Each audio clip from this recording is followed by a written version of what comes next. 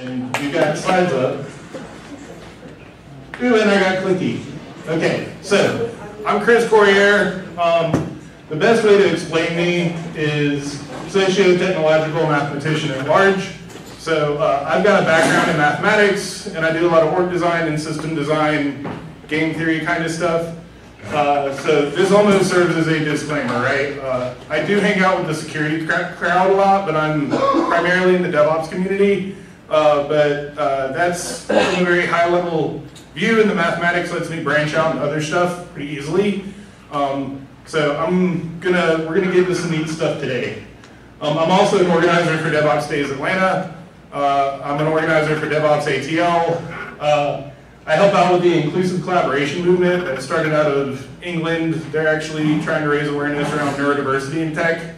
So I'm not autistic, I don't have Asperger's. I am a complexerati, so I'm neurodivergent, I'm not neurotypical. So eating lunch with some very nice people, and when someone said, "You're definitely not normal," I was like, I agree with that. It's also Map Camp, which is organized by Simon Wardley. He invented Wardley mapping, but I help him with that. That's also out of London. I think we're trying to do one in Atlanta next year. But come join like the DevOps Atlanta community. Like, we love security people. Y'all are more than welcome to come hang out with us. Key takeaways here. So we're going to augment humans with tech instead of replacing them. It's a key focus of this talk. We're going to spend time together, communicate, and build trust. So we're socio-technical systems. Just looking at the tech part of the system you're working on, you're missing the big human factor social piece, right? Systems are boring without people in them. They don't do anything. So we've got to remember we've got real human beings in the system. And on that note, we need to work in diverse teams with mutual goals. A lot of people here on the job hunt keep telling me they're looking for a security position. Like, you know so much about security, you've got all these certifications, you're running into these ridiculous job openings, they want 15 years of experience. Go code backend Java and be security's best friend on that team. They will love you, okay? But we need that more diversity, more center of practice diffused through an organization, and less siloed activity, right? So security can't just be in security anymore. Gotta permeate the rest of the org. Minimize your threat surface. So I'm not a security expert. I'm not even going to try to argue that, and we could get into some Dunning-Kruger stuff. But this is always true. This is always advice I follow. If we're minimizing threat surface, we're probably going to have a better day. So on that note, I do want feedback on all this. If any of it's wrong, you're security experts, please come tell me. This is what we're doing in the DevOps community right now around security. So I'm going to drop you a lot of information. I'm going to move really quick. Some of this is like 2 or 3 days worth of workshops we could do instead. I'm going to cover this in like 40 minutes. So we're going to cover some maps. I'm going to get into security and open source software ecosystems. And then we're going to get into some call to action kind of stuff. So some maps. So I do need to do the intro to DevOps. So the first way is system syncing. We want this system level view. The Phoenix Project by Gene Kim and Kevin Bear and some other folks is a good book to reference for that. The second way is amplifying feedback loops, where we want information back to people who can make changes to correct it. We don't just want to document this stuff and store it. We want actionable feedback, right? Continuous Delivery by Jez Humble and Dave Farley. That's another big publication. They talk a lot about automating feedback loops. And the third way is a culture of continual experimentation and learning. That's understanding this connection between failure and learning, that if we have fail-safe organizations where it's okay to make a mistake and learn, you're going to be more adaptive and live longer than a rigid org where you're blame-centered and it's not okay to make mistakes, because then you can't learn. So this is sort of definition of DevOps. There's some Pink Floyd playing somewhere in the building. We've got inclusion, complexity, and empathy, culture, automation, lean learning. A lot of this comes out of Six Sigma community, measurement, and sharing. Right. This is a broader definition of DevOps from a list perspective.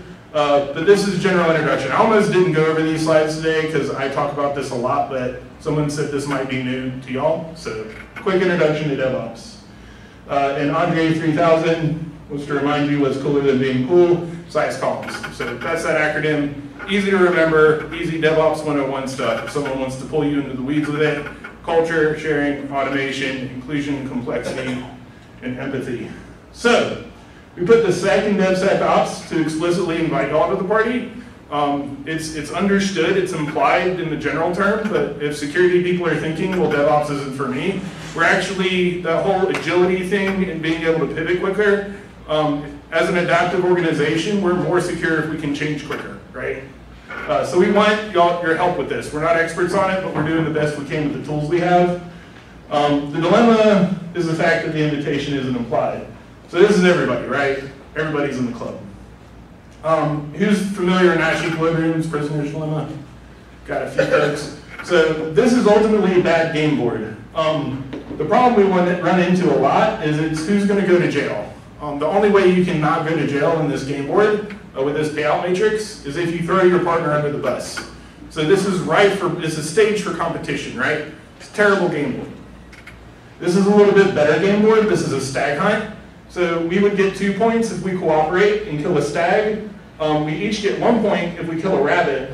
But in this exclusive voice situation where one of us defects to hunt rabbits and the other one's trying to hunt a stag by himself, somebody ends up going hungry.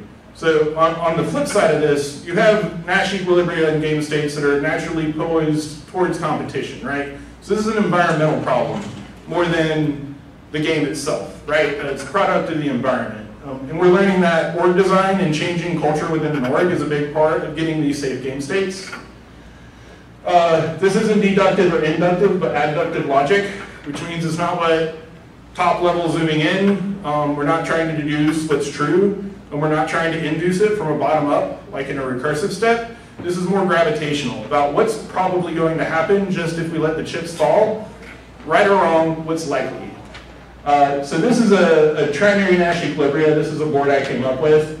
And if you can see here, we've got commensalism as holds up the most spots on this board. So this is enumerative combinatorics by expanding our board options and our choices, where we can just be commensal and share a table together. And respect that, we need developers and security in the building at the same time. We're going to get into competition about some things. We're going to step on each other sometimes, which is what commensalistic behavior is. Sometimes people will prey upon each other if someone's trying to help put them in a position to take advantage of it. DevOps very much wants this high trust symbiotic behavior, but that exposes us to some risk, as y'all know. And sometimes we're going to get pulled into this competition about do we need access rights and is that allowed within the org. But if we can always come back and recenter on this commensal state, nobody goes to jail. Fair enough? So yeah, devSecOps. This is Pete Cheslock, right? The automation does a lot of good stuff, but sometimes it leaves messes for security cleanup, right? It's these rainbow shooting unicorns that do all day long. Does anybody feel like they're dealing with this in their org? Anybody like, there's DevOps guys? We've got a couple hands. All right. So this isn't what we want. This is competition, not cooperation, right? Definitely isn't commensal. And this is because we're dealing in a complex domain. So this is a Enablement ontological sense-making framework by Dave Snowden. That's a mouthful, right? We like, especially in Western culture, we like these linear best practices. Don't put your post-it note on a keyboard, right? Because we're going to find it and get into your system. But then we get into this good practice where it's this complicated domain where you've got experts say, yes, and we're going to change the passwords every 60 days, and they have to be unique and you can't rotate them. And then we drift over into this complex domain where we've zoomed out a little bit more and have people into the equation. It's like, well, if I'm changing my password all the time, then I forget it. And all of a sudden I'm writing it on a post-it note again. And that's how we dive into this chaotic state where things are, everything's fine dog, right? The building's effectively on fire. Either because we're having trouble logging into our system because we're maintaining compliance, or we've fallen it over this way, where we've oversimplified it, and we're still breaking that, that simple best practice rule of not writing our password down somewhere. So this is where the people come into it. Socio-technical system. We like this linear space. We like to refer to experts. But it's definitely emergent practice based off of more factors than you're going to be able to calculate in. So this is what we call fat-tailed distributions, just how we compute things with calculus and central limit theorem out the door. We're finding out that the dependency chain in most socio-technical systems leads to fat tail distributions, which means your mean doesn't mean as much anymore. You've got wider variance in the tails, and those black swan events are more likely to occur as the dependencies line up. So again, it's environmental. If the dependencies are there for something to catch on fire, it's probably going to catch on fire. So this makes Newton cry because calculus is sort of like shrunk all of a sudden and isn't as impactful, and statistics doesn't mean as much anymore because binomial distributions are rarer than we would like them to be. We don't see them as often as we should. So Thomas Thwaites and his toaster project. Does anybody know about this? This guy tried to invent a toaster, but was like, this is a simple thing. I can buy one for like less than 20 bucks. Obviously, I can just reverse engineer this thing, take it apart and reverse engineer it and build a toaster. That's what he ended up with. He's got a book on it. And he ended up, he plugged it in for about 5 seconds, and it fizzled and kind of toasted some toast before it smoked out.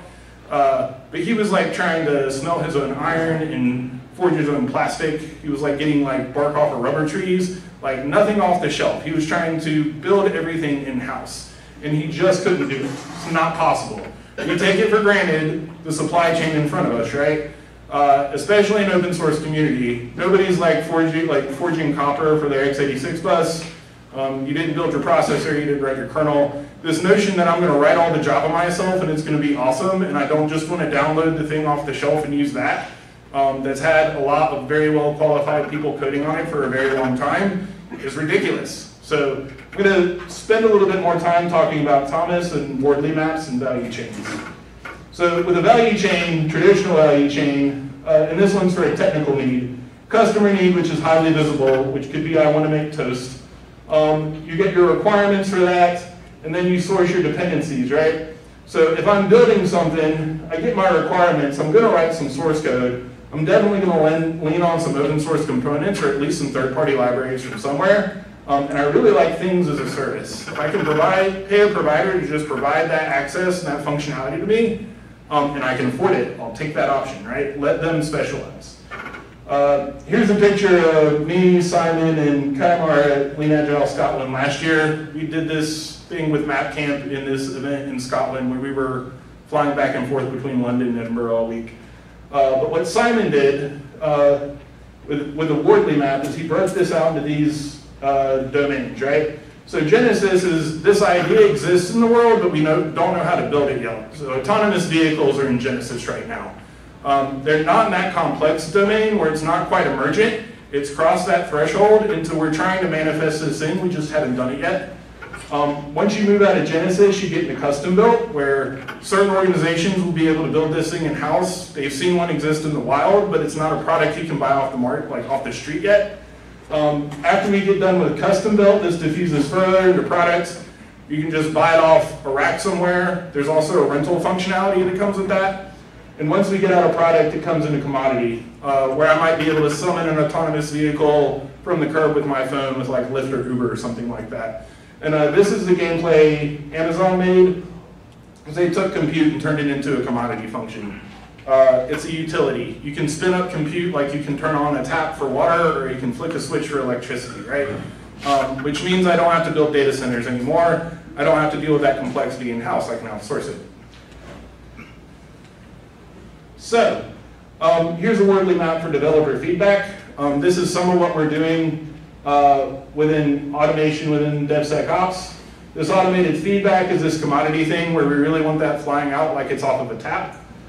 We like IDE plugins that go straight to a product level and get that feedback to a developer as far left in the process as we can, so it's in their face and in a position where they can take corrective action before they commit their code. Once they've done a pull request and this automated build has run, and they've got all green lights from the automated system, it gets rid of all the dumb noise, like hard-coded passwords, for instance, that we don't want to waste a security professional's time with. And we can get to a more articulate peer review. That's going to be custom built, because we really want that to be a face-to-face conversation with a real person, or maybe even a group of people. This ties into source control. Again, the development environment itself is back in product domain. Your requirements should be custom built in-house. And this should align with a very visible development need that's coming from a customer. It might be a business customer, it might be an external customer, right? Where we are injecting some of this feedback, I don't like Crucible that much. They were using it at the shop. This is real work. This was an app I was using internally a couple jobs ago. They're using Crucible for code review, but they moved to Git pull. Where if you file a pull request, before that gets merged in, we run a number of automated checks, and if it doesn't pass, you get a notification, you got red and yellow lights, and you need to clean your code up and make another commit before we're even really going to consider merging it into trunk, right? SonarQube we use for static analysis, along with Nexus Lifecycle. Nexus Lifecycle does third-party dependency management. There is an OWASP plugin that does it as well. It's not as strong of a tool, but the OWASP one is free. And over here in this automated feedback, you've got build pipelines, which could be Jenkins or Circle CI or GoCD. There's a number of them. Unit testing, SonarQube scans for OWASP top 10. We've got deploy and integration tests, things like threat stack, HP Fortify on demand is still popular. It's not my favorite tool, but it's better than nothing. They're not scanning. And I also like a attack proxy. So we spin that up automatically during an automated build. It's not a full authentic pen test. It does not replace that, but it does get us some quick feedback. Even just the spider off of that to hammer our URL and tell us what code's not getting executed, what links are showing up dead. It's still a lot of good feedback and a broader understanding of risk profile, right? And I have talked to a lot of security folks that prefer Burp Suite, but again, Burp Suite's not a free tool. It does cost a little bit of money, and it doesn't lend itself to the automation quite the same way as that does right now. If you know more about that and I'm wrong, please come tell me after my talk. So, security in open source ecosystems. What does this mean for us, right? Don't build it in-house. Just go get it from somebody else. What could possibly go wrong? So back to this again. We ended up having a big break with back-end JavaScript because all of a sudden front-end code and back-end code ended up looking very similar. It allowed a developer to ramp up and learn how to code full stack a lot quicker. We actually had a shout out to this, the NPM left pad issue that happened. What's the date that I have on there? It was last year, I think. 2 years ago. A couple of years ago? Yeah, it's 16. It says it right there. Okay. 24/16. So this wasn't a vulnerability, right? What this was is, left pad was just a low-level dependency within the NPM toolchain, right? So if you were running a repository, which could be Artifactory or Sonatype Nexus is another one, and you had left pad cached on-prem, you had it on your local network, you were fine that day. But if you were resolving everything from NPM in real time and depending on that external dependency, this broke production. You could not build and ship code if you were running anything that had this dependency in its chain, right? So this isn't a security vulnerability, but it's still a vulnerability and some exposed risk that could have been mitigated by running an on-site repo, right? And this dependency chain plays out where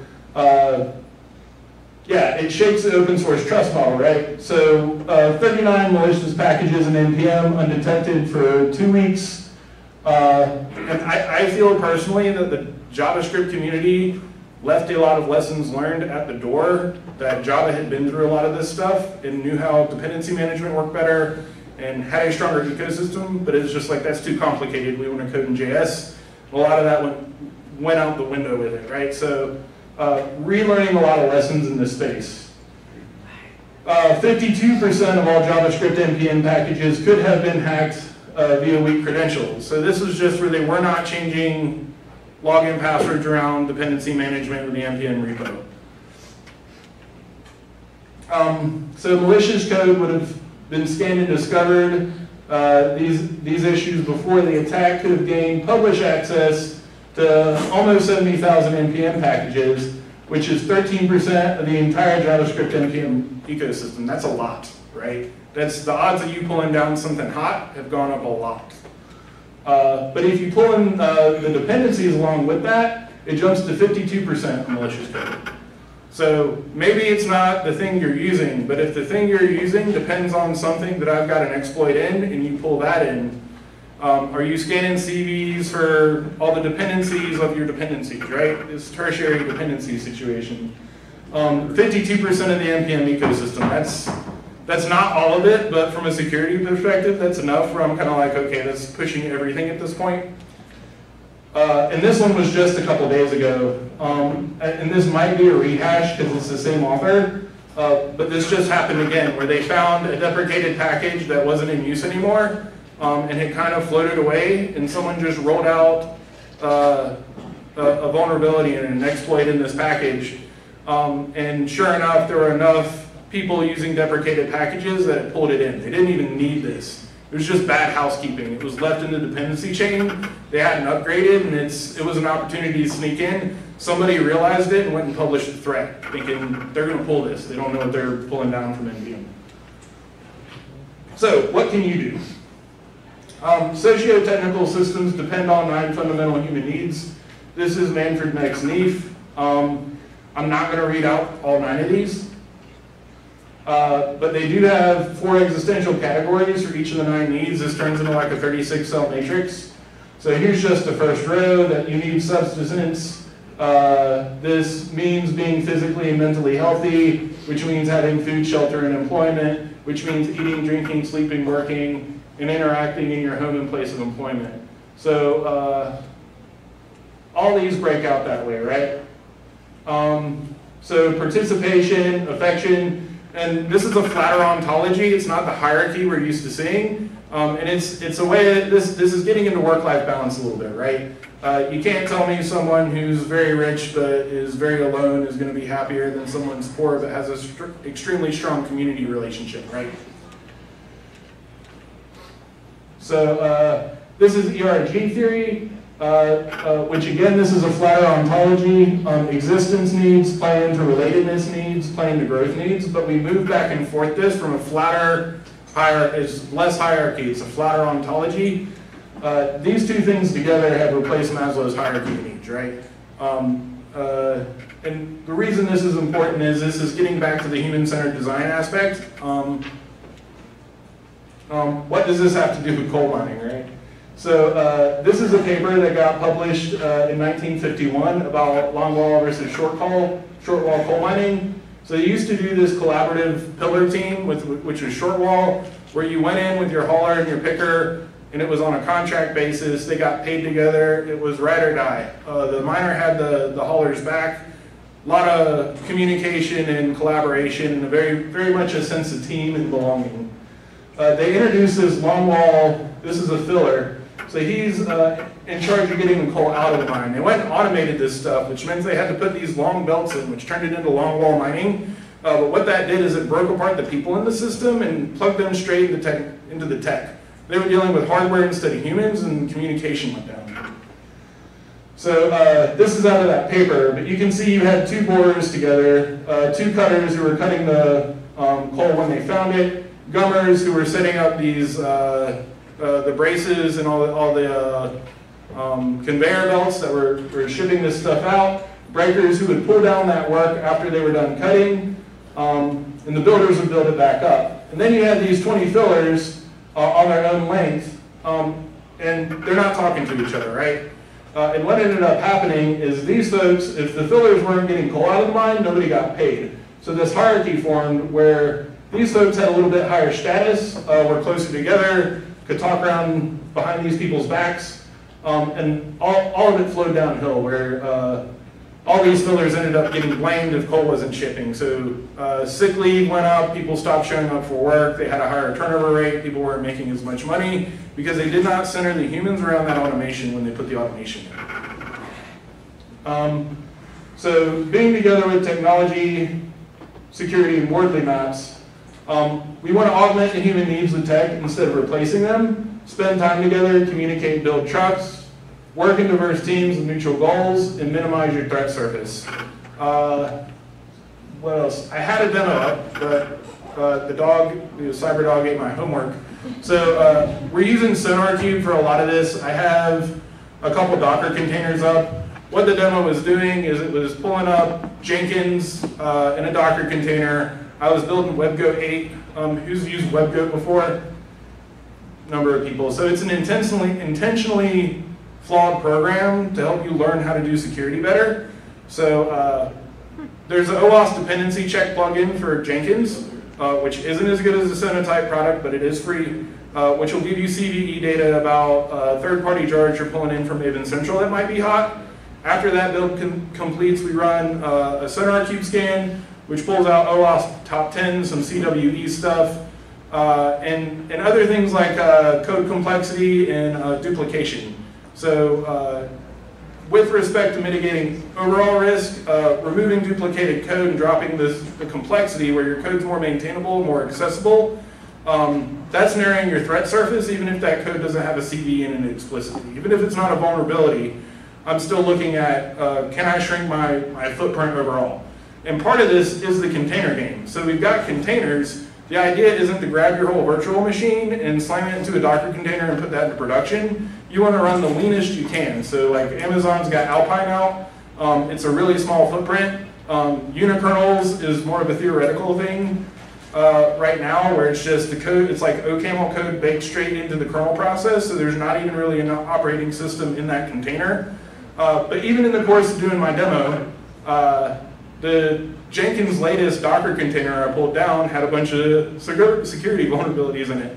So I had to take that off-the-shelf component and put it back, and I had to go build an updated container on Alpine with the internal bash from Ubuntu, which is lighter weight, but had to bake Maven into it, so the complexity automatically increased just because the stuff you're pulling out, a Docker hub and off of Maven Central, is probably out of date.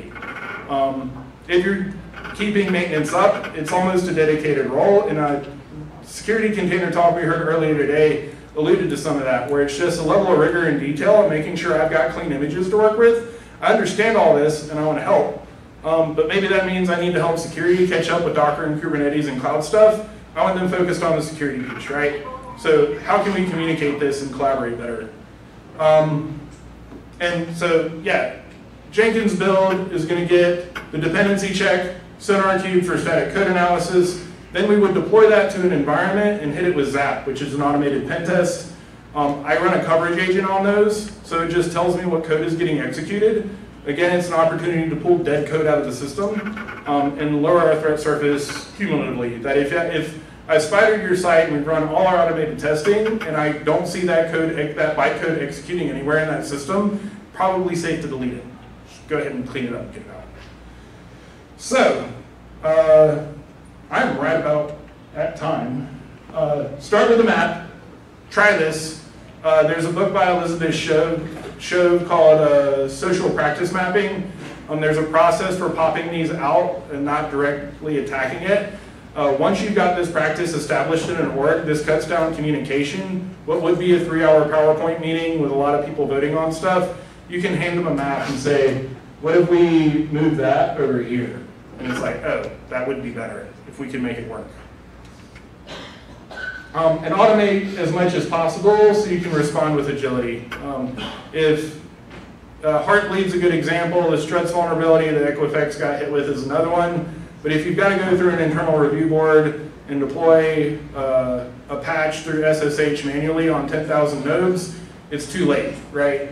The idea, what you really want to be able to do is if you've got infrastructure as code together, the second the vulnerability comes out, you could be clean in production today, we get a 0-day out. If I've got it all automated, I can drop this, I can patch my image or my container, drop those 10,000 nodes and reprovision them, and you know what? Not even an hour. It shouldn't take an hour to do. And we saw a lot of orgs be able to respond like that, but it's because it was fail-safe, there was high trust and high communication. It wasn't this rigid, blame-driven, process-centric behavior we see in a lot of places. Diversity mitigates risk. This gets into Ashby's law of requisite variety. The complexity of your system has to match the complexity of your environment.